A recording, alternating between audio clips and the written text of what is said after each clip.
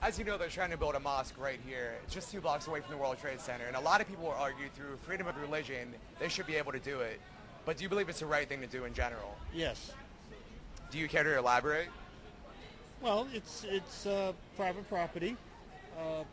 It was purchased fair and square.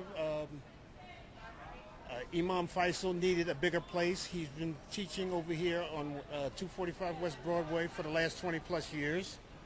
And it was a little brownstone that he had with 300 or 400 people coming every week to hear his sermons. He had to have double sessions.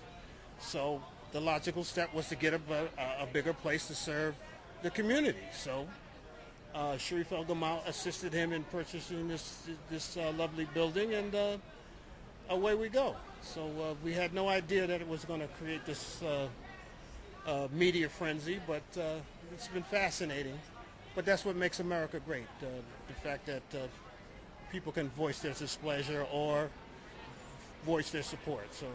Are you personally friends with the Imam? Are you personally friends with him? I'm a follower of his. I've been following him for like 20-something years. We've known each other that long. Yes. Is there a reason why he won't sit down with Governor Patterson and talk about relocation? There's no point to relocate. We should be here.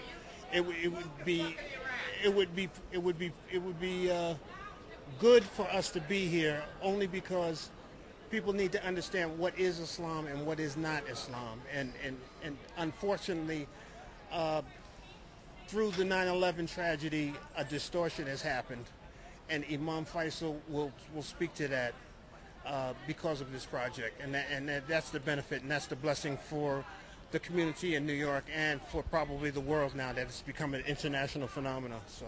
Well, one question that a lot of people want to answer that nobody's answering is where is the funding coming from for the mosque? The funding will come from Muslims throughout the world. And, you know, that's just a private matter. It's not necessary for people to disclose who the contributors are. It could be contributors on a personal level, or it could be contributors from corporations, or it could be contributors from other businesses, or it could be contributors from other countries. It could become from several sources, but that's really not important. It's important that the project gets off the ground, and it's important that the project comes to its fruition.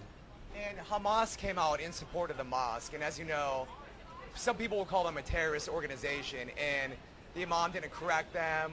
He didn't make any attempt to do. Well, Imam has spoke out against terrorism.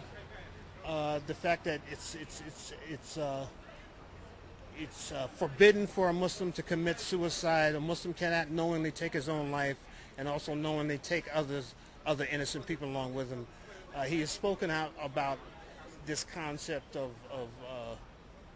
martyrdom, which is what we call a distortion of Islamic belief.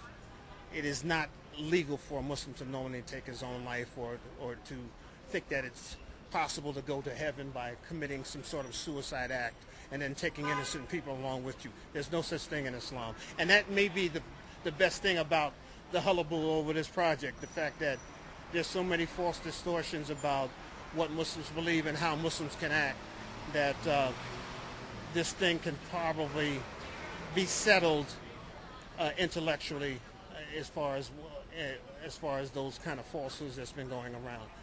Hamas, we don't know anything about Hamas. Hamas is on the other side of the world. They have their own sets of problems.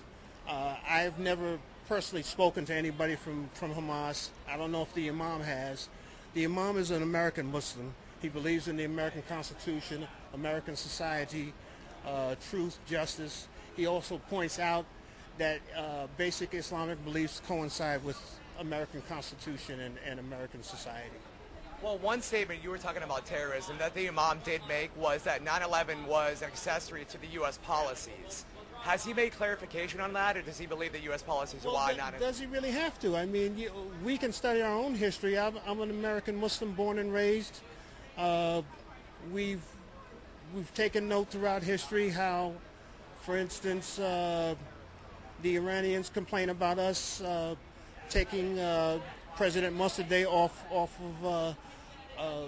he won an election in Iran in the 1950s, and the American intelligence agencies took him out and installed the Shah, and that actually led to Imam Khomeini coming to power because he opposed the Shah through that. So that's the kind of thing that the Imam is trying to explain. Those kinds of policies, American foreign policy, has really led to the kind of opposition by Muslims throughout the world in terms of how we have treated them over the years. I mean, you take out duly elected people in other countries and you put tyrants like Saddam Hussein to rule over the population. Of course they're not going to be happy with Americans. So that's what he was explaining. There was no confusion about that. That's basically what he was speaking to in terms of how American foreign policy affects what we do. Okay, let's just say hypothetically that people said if you guys release the records and how the mosque is being funded, it would just end the feud with everything. They just want to see the records and who is putting money into the mosque. Would you guys release it? That's unprecedented, though. Nobody goes to religious organizations and says, who's your contributors?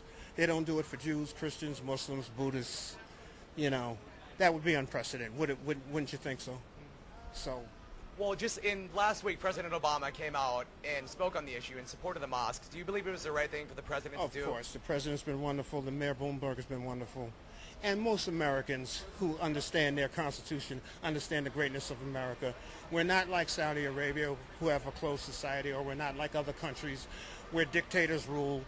It makes sense that, of course, the political leaders don't want to get involved in a personal issue, which is building a place of worship and a community center on private property with funding from contributors. That's what it's all about.